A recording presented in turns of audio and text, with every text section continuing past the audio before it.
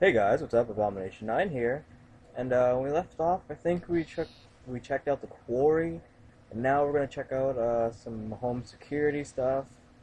First, obviously you can see looking at my house that I've completely changed it from what it looked like before. Now it's marble brick and basalt brick.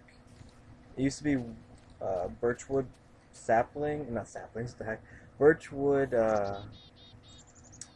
planks and cobblestone.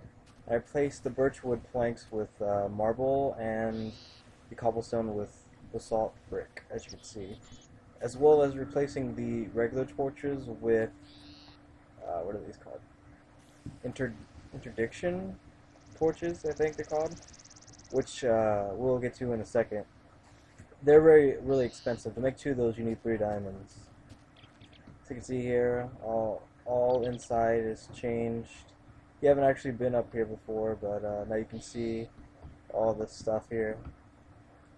That is all completely marble and basalt brick. A cannon.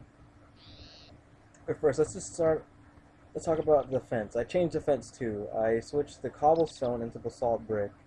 I changed the wooden fence into metal posts, white posts, so it would match my house color. So it's the basalt and white.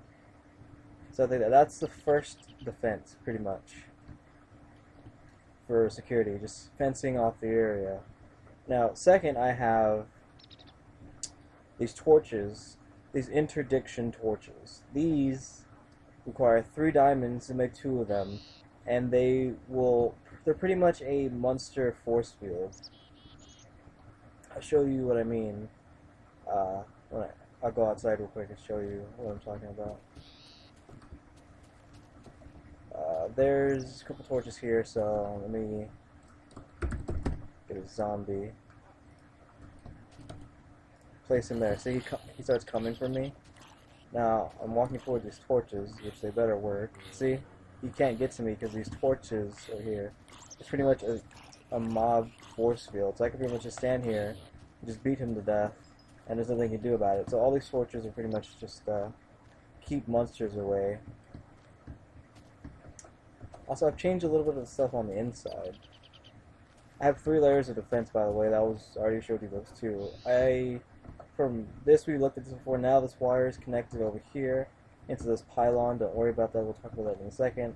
And then this connects into there, and then power gives more power to this stuff. Then I also added 4 steam engines into the mass fabricator because it was the thing needed a lot of energy.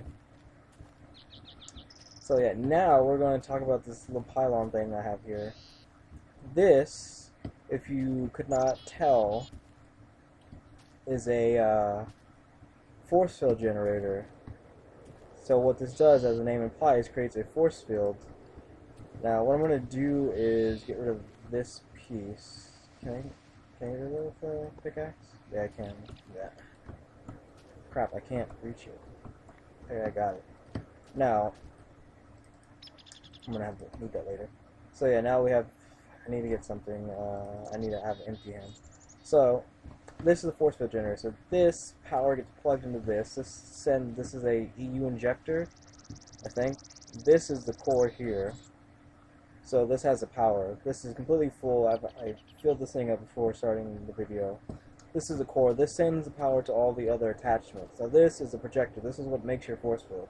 This has the radius and what type you want, and this is where the power would be if you had this frequency card. You put that there.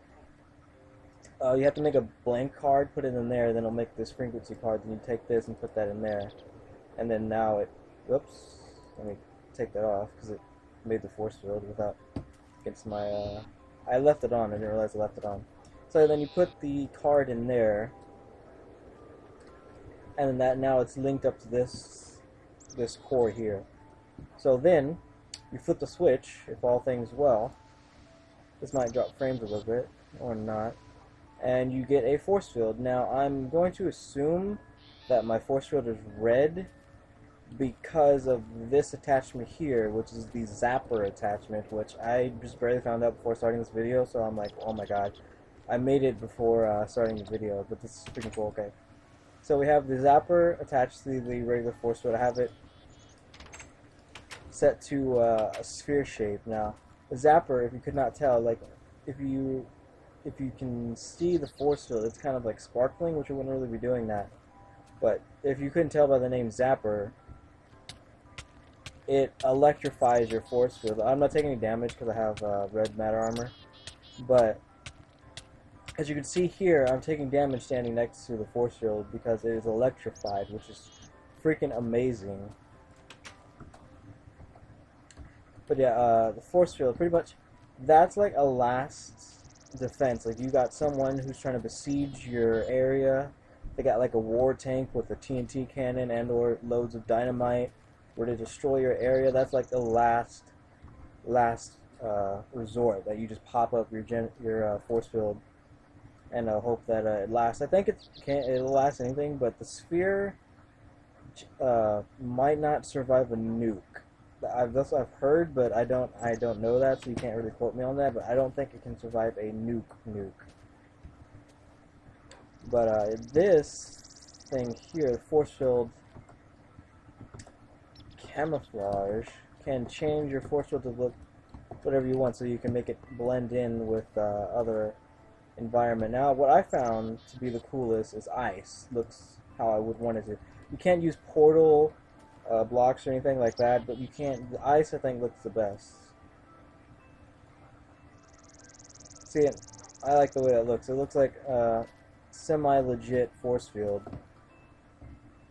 Also, it's obviously still electrified. It just, you can't see the sparks anymore, so it's still electrified.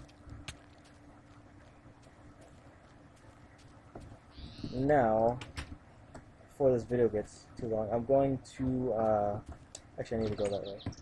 I'm going to fire 2 rounds of what is this? Of cannon at it and see what happens. Which it should not do anything. But let's see. Whoop! Tried it booted me off.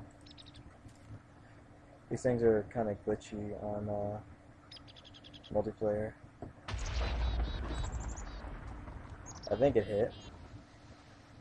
I didn't see it hit though. Let's fire another one. Go ahead. Load this up.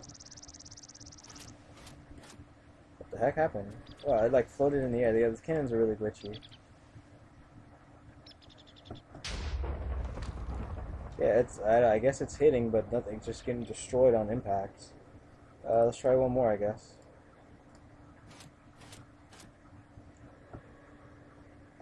Am I on it? Wow, that explosion like kicked me off. Yeah, okay, this time it actually hit here. As you can see, it damaged the dirt here, but not the actual force field. So yeah, guys, thanks for watching the heck? Am I still oh, that's the problem. It still believes that I'm still on the cannon. Like, the cannons are really glitchy. Okay, yeah, my pants are straight. Yeah. So yeah, guys, thanks for watching. Tune in to the next episode, which I don't know what that will be. I might go into a single player map offline of Tekkit and put a nuke next to a force field generator or force field and see what happens. Like I want to see what happens. So yeah, guys, thanks for watching. Tune into the next episode. So yeah, like, subscribe, comment. You know what to do. See ya.